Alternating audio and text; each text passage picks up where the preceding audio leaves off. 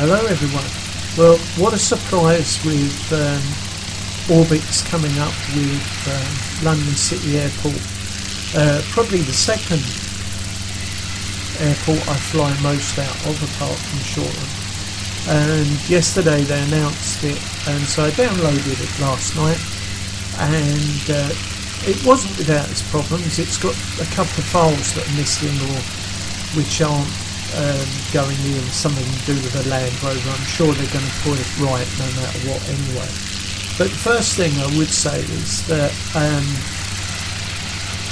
the pictures and everything that they've shown for this airport are fantastic. They are good, and they're using PBRs and the night lighting effects, or I'm going to say sunset effects on the runway.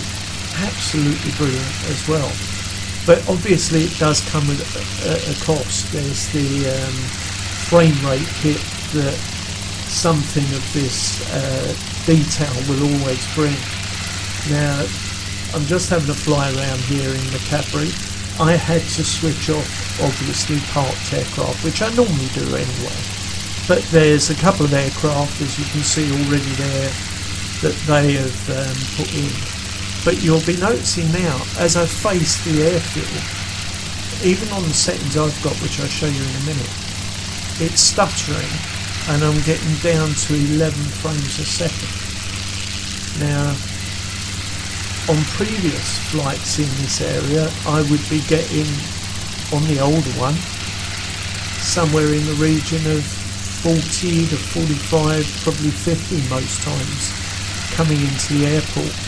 And then as I flew off towards London, they might take a hit again. But one of the problems I can see at the moment is certainly for the helicopter flyer, running the detail that I've been used to running might need a fair bit of tinkering with. So I just drop it down here, hopefully softly. It goes, but we'll get there. So just to give you an idea, I've got no clouds, anything like that. I've got distance set quite low for me. I normally have it well up here. In the graphics setting, this is what I've always run. Never had a problem with before, and generally I will take it off high occasionally and drop it back, but I don't normally have to come back off there very much normally. But as you can see, when we resume the flight here, you know, 17 frames a second there. As I take off and fly around the airport, I think we're going to see a drastic hit on the frames, and then probably as we move away from the airfield, the frame rate will increase. Maybe even if we go towards London, that'll have an actual higher frame rate. Now, you know, my PC is overclocked to 4.7. I've got a 1080 graphics card. You know, I'm not in the position to go and reinvest any more money at the moment in a new card or a new PC or a new processor. And being a helicopter pilot, low down detail is important to me, but I do get the feeling that some of these things they're doing, they're not optimizing or making the most of maybe what's available to them. And again, I can only look forward and hope that when Vulcan comes out for X-Plane, many of these issues to do with these very large texture files and the detail will disappear. Probably if you're an airline pilot, or if you're a light plane, which I might give a try later on to, you're not going to experience the drastic frame rates of flying low down. But for us helicopter pilots, it's a major thing, and I can only hope that maybe apart from that Land Rover file, that Orbx have some other tweaking to do to get this right, because for us, you know, I'm going to be tempted to take it off and put the old London Airport back on just to get the frame rate back up again. So anyway, less talking, let's get up into the air. We're at 17 frames at the moment stationary. Bit of right pedal. Other people will do a much better job of talking about this airfield or this airport than I ever will. So the first thing to notice is we have a lot more cars around. The buildings look different. This is a new building, the Tate and Lyle building. The textures again look different. And one of the strange things I noticed flying around earlier that you wouldn't normally have picked up on,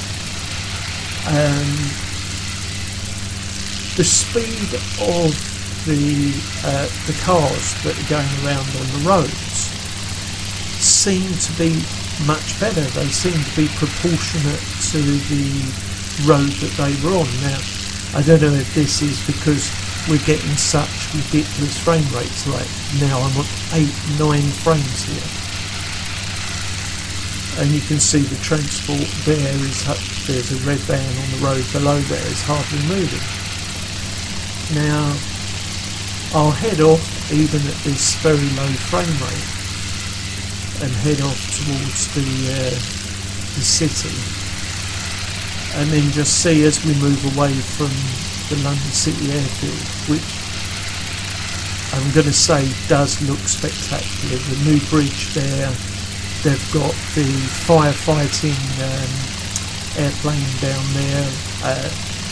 It does say that if you actually crash, that fire engines will come out and actually attend to you, which in the virtual world does seem a bit odd, I have to say.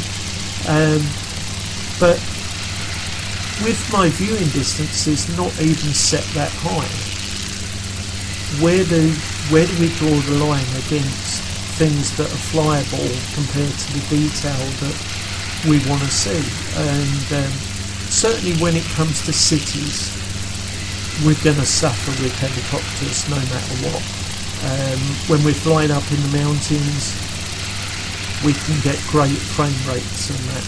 But I, for one, would love to be able to fly low, a bit like we did in New York. New York, not a problem on the standard scenery, as you might have seen in my previous video. But this looks fantastic, but in some respects is unflyable. So as we gradually move away, I'm expecting to see some form of frame rate increase. But these are all new buildings on the left here. They look good amongst the cranes and everything. I'm just wondering how much I'm going to have to turn down to get this into a flyable situation. And again, you know, I'm persevering here with the frames I'm getting. And as you know, or might not know in X-Plane, if you're flying in a straight line, it's always working generally at its best. If we start spinning with the tower or rotating, things will really grind to a halt, and graphics have trouble keeping up. So I'm just holding that in a fixed position. We're moving away. We'll get over the O2 Arena, see what happens when we get towards town, as it were. You know, I just wonder if they will increase, because the detail while we were stationary was fantastic, and that's what I want to see. But what am I going to have to pay to get a helicopter to fly around in scenery that well is that detailed? and could I afford ever to do it? So we're striving for more and more detail. And look at that building appearing on the right. I've never had something just appear there. Now I know I've reduced the distant viewing option, but to see that appear just out the blue like that, that's very odd. The road structures look great.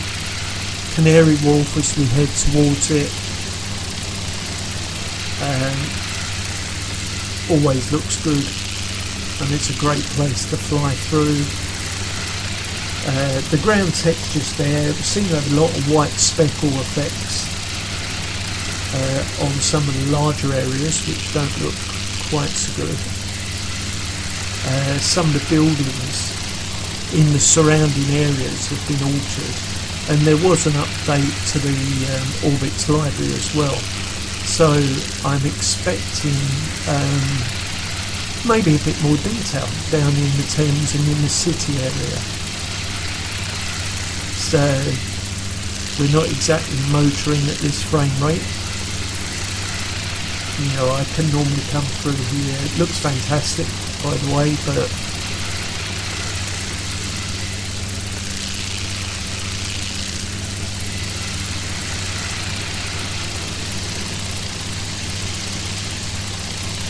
if I wasn't going in a straight line, we wouldn't be getting anything like normal, what I would say, flight characteristics from the model that I'm flying. You know, it's going in a straight line, because I'm holding it in a straight line, or trying to. And I'm just looking at the detail. So we've gone up to 10, 11 frames there as we move a bit further away.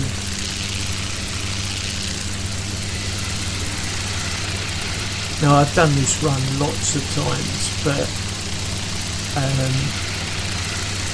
I'm sure I might spot some changes that they've done.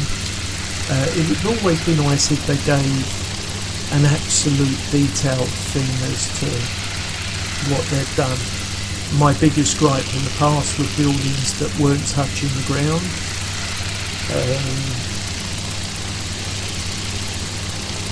As I'm coming round here, a majority of the buildings are touching the ground. As we get up through the bridge, that will be the main thing, because a lot of the buildings there were the ones that were floating well above the ground level, which, especially for us helicopter pilots, didn't make it look too good. So 11 frames, 12 frames, appears to be flying a little bit smoother as we're approaching into the city. Maybe less graphic work for it to be done at the moment.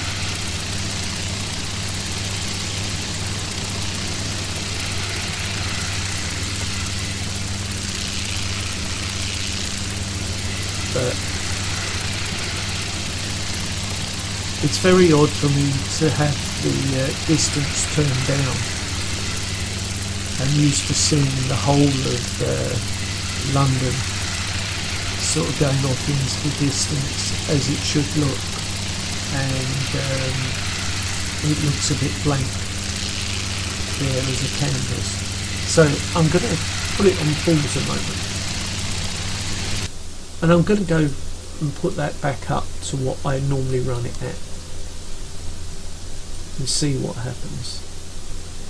I normally have it around the blue marker there.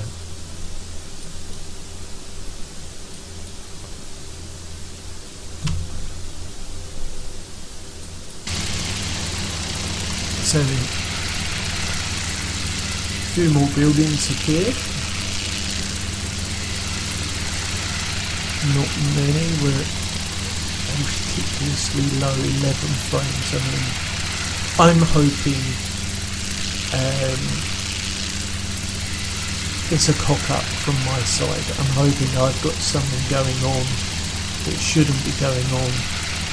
What I should say is I've taken everything out of my ini file that is now not Orbx, and when I did the download last night, I verified all the files and made sure that they were okay.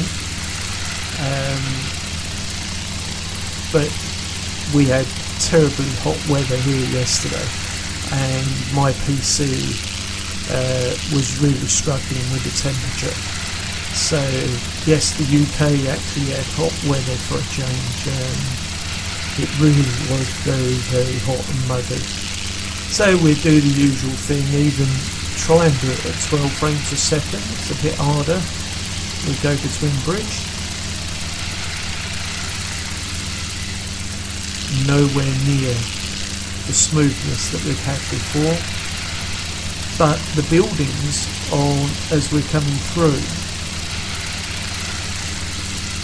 I'm going to suggest that the placements are lower. That could be something that they've done or they've improved.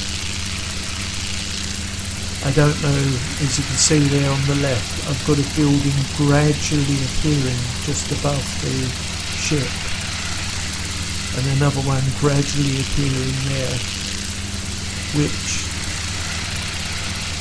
for the distance settings I've got should be just visible all the time.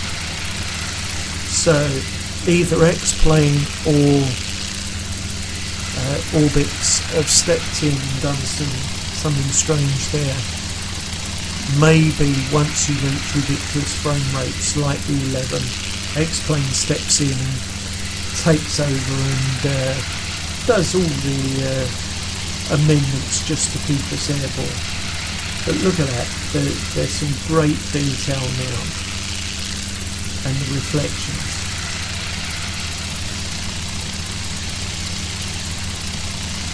You know, I'm going to be moaning about the frame rate, but I'm not going to be moaning about the scenery that they've done here. This is the buildings. They are touching the edge, so I'm going to say there's been a change there in some respect. We'll only go up as far as the wheel and have a look, because there's a Wonky's blog. This frame rate, this isn't real flying, this is just holding it. I might as well have got out and walked at this stage. But it does seem we might have some new textures on the buildings, on the water side there. Could be that I've missed it in the past or the last ones, but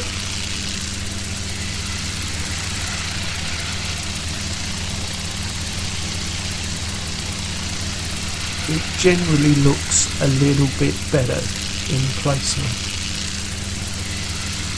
I might be wrong, but I'm sure people will put me right if that's the case. But 11 frames a second, you know, I'm dreading what I'm going to have to turn it down to get this to fly normally.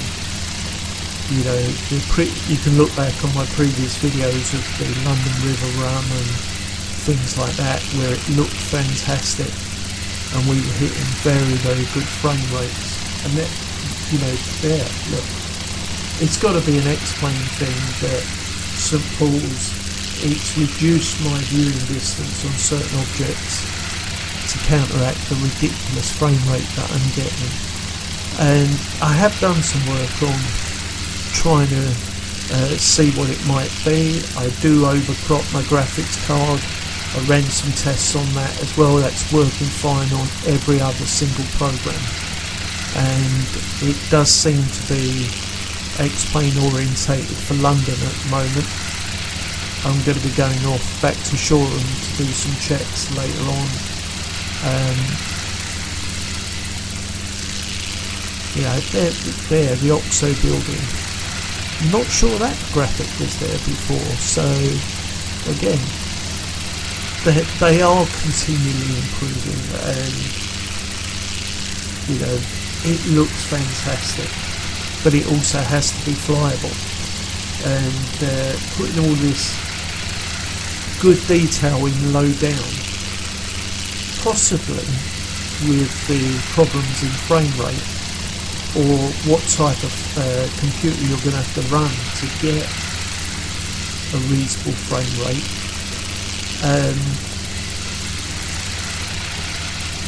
Maybe I'll have a tinker, and if I find the answer by the end of today or see anything that's different, then I'll add it on, and it'll be apologies all round to everyone saying that I'm a complete idiot. But from one day to the next, just loading in the updates to the True Earth South, the library and the airport has completely changed the way and the frame rates and everything that we're getting in X-Plane, or I'm getting in X-Plane. Maybe other people will say the same, or that'll be helicopter pilots mainly, because I don't think plane pilots are going to get the same problems. So I'll end it here with a quick look round the Houses of Parliament. Can't see Boris Johnson in there at the moment. We had our new Prime Minister now installed, Boris Johnson, and it's going to be an interesting time there as well. So not only in the flight sim world, but in the political world, with the UK trying to pull out of the EU, with changed Prime Ministers because we couldn't get a deal done. Boris is a bit of a character. He might well do it where others have failed, who knows, but it will certainly be an interesting time in politics for the next period. And again there, as you can see, nothing in the distance, which I've always had before.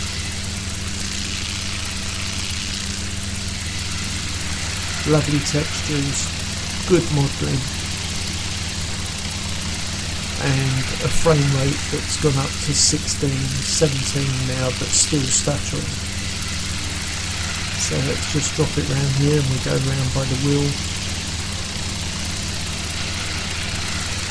And then I'll go straight off to Shoreham and see if we've got a similar effect there. You can see those buildings there opposite just appearing, so that's definitely, I think, an X-Plane trick, but maybe that if you get below 20 frames, it's going to reduce your drawing range to something ridiculous, and something that I've never had to do before. So you can see it appearing there on the left because of the low frame rate.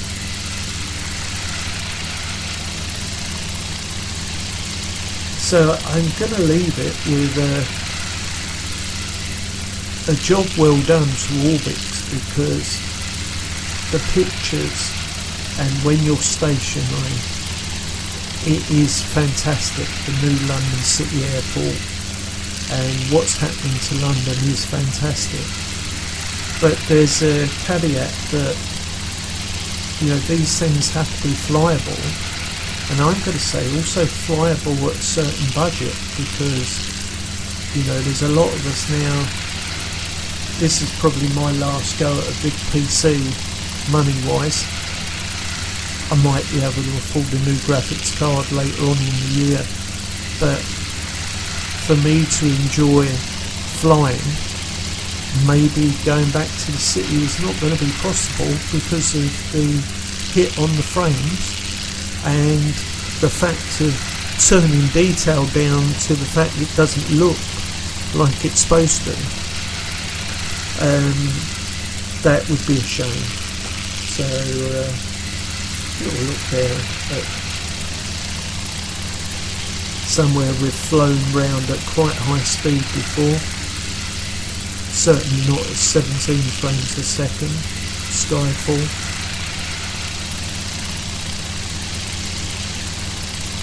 And I'll head off now to Shoreham, and we'll just see how Shoreham reacts. Same helicopter, same settings, and see what happens then. So here we go, going to be a bit of a blank and then we'll be off somewhere else.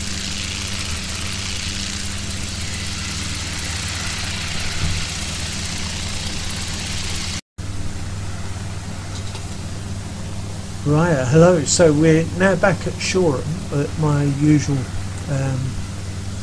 base of operation, as it were, and the frame rate here seems to have gone down as well. Again, I would be expecting on a flat screen with these details probably, you know, 50 something like that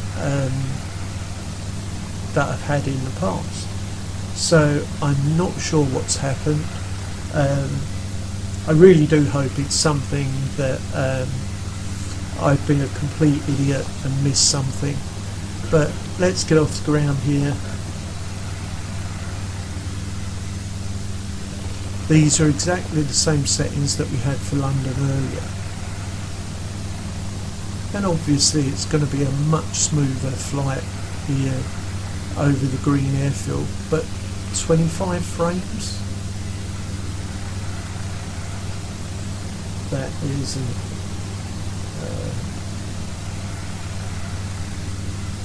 usual, you know, for me. This is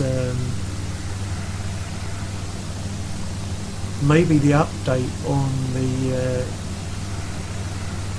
True Earth South might have made a difference. Maybe it's a library thing. I don't know, but at the moment I'm going to say, you know, 30 you can live with, of course you can, but look in the distance. I'm used to seeing all the way to Brighton Pier and it being dead sharp and all the buildings visible, and I'm not getting that. So not sure what's going on.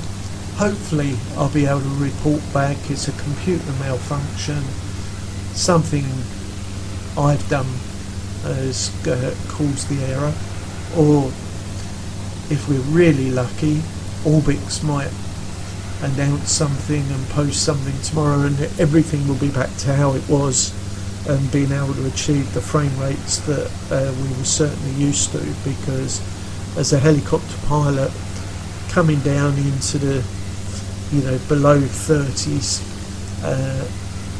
they don't respond in the same way that they should. And of course, you know, if anyone else has downloaded it and has a similar problem, it'd be great to hear in the comments if you've downloaded it and I'm the only person that's getting it.